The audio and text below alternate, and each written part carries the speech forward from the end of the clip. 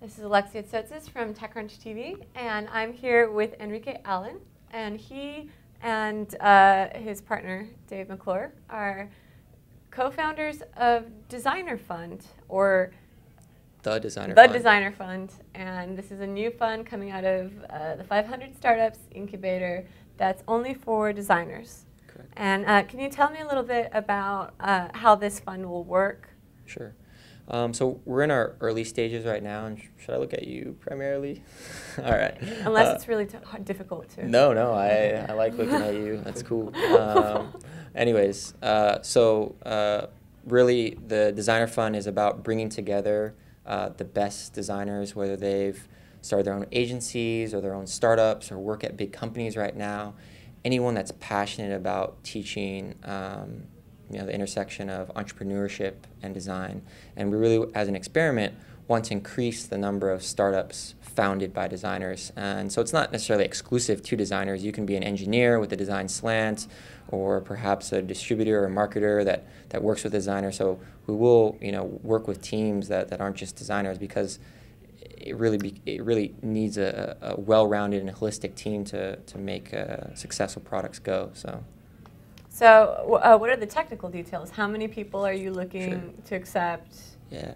So right now, in terms of the technical details, we currently haven't posted an application or a call for designers from top schools like the Stanford D School or RISD or CMU or agencies and consultancies. Right now, what we're focusing on is getting folks like Christina Broadbeck, one of the first designers at YouTube, Ben Blumenfeld, early designer at Facebook, Craig Maud, one of the lead designers at Flipboard.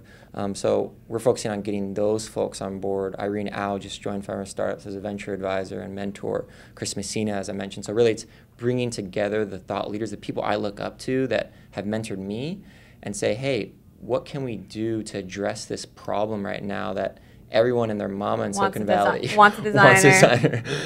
And there's none to be had, because they're not necessarily given this as an option in like a more traditional design school. Like, are you looking for UX, UI? Are you looking just for graphic designers, just web designers? Sure. I mean, I think it's going to take a different breed, right? A new generation of designers that not only have visual ability, interaction ability, information architecture, everything from user research and discovery, design ethnography, to really foster consumer innovation, right? So these people need to have both the expertise, as I mentioned earlier, like T-shaped people, right? They have expertise in a domain or a particular skill, but they also have a breadth of experiences, whether that be internationally or across different domains. So in particular, we're looking for designer founders that exhibit those qualities and have proven to ship and actually build successful products or services, not just talk about it, not just push pretty pixels, which I love. I love pretty things and well-designed stuff, but it's more importantly, it's the intention behind why they're building these things and what's the process, the replicable design process that they go through to consistently discover these insights and then rapidly execute and ship. So if I'm a designer founder and I participate in D-Fund, what do I get out of it? Sure. Well, I mean, if you're a budding designer interested in video, what if I told you that if you applied to the Designer Fund, Chad Hurley would mentor you?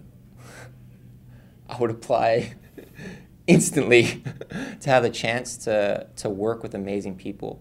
So as I was telling you earlier, is Chad Hurley a mentor?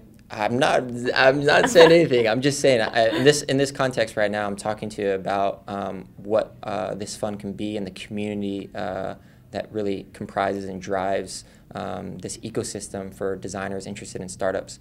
So more importantly than seed capital, right? Money's getting commoditized on AngelList and all the other people throwing around seed funds. So it's not just about money. It's about the network of talented people. So I told you earlier, folks that I interview that are applying to YC and other sorts of incubators, accelerators like IO Ventures and AngelPad in San Francisco.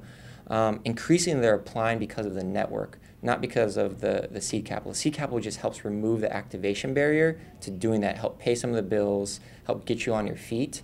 What's more important is the community of people, the education, and the other resources that we can provide, such as space, such as a curriculum that we build in-house. So for instance, if you're a designer without much engineering talent, help get paired up with some hackers and increase your experience in Node.js.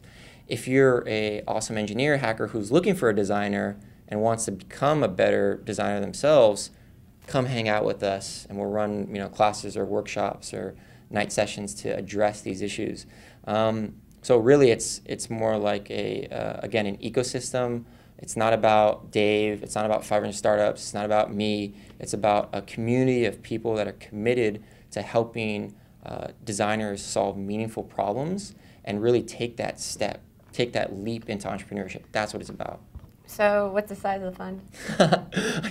I told you before this, we can't talk I'm a about reporter. that. I asked these I know. Well, put this way, if you're interested in playing ball with us, if you want to put skin in the game, throw up at least $50K to help sponsor and fund the next startups founded by designers. So you're looking for money from other designers, from rockstar designers, designer angels. Sure. I think that would be the ideal scenario to bring together, again, the awesome designers around the world that I look up to, that the next kid who's in high school or in middle school or at college who's tired of going to pre-med and wants to explore design, those are the people that we need to inspire that next generation to do this. So it's really about startups that are both funded and founded by designers, and we'll see what happens. Top 5 favorite designer-founded startups? Well, I mentioned a couple earlier, and we have just a little splash page up, but there's YouTube, there's Android, SlideShare, which is in our portfolio. Rashmi is amazing. There's Tumblr, obviously, that's doing great. And including in our portfolio right now, Vodacin, founded by Jason Patorti, ex-Mint. We got Color Lovers, which is also a YC company. Visually, which you saw today and I think covered, which we appreciate. Motion Math as well, who you covered. These are folks that are taking that step. They've gone through this route of either design school, they've come to a place like 500 Startups where we embrace design, and now they're taking that next step and take it to the next level. So. Thank you, Enrique. All right, really appreciate it. Thank you so much.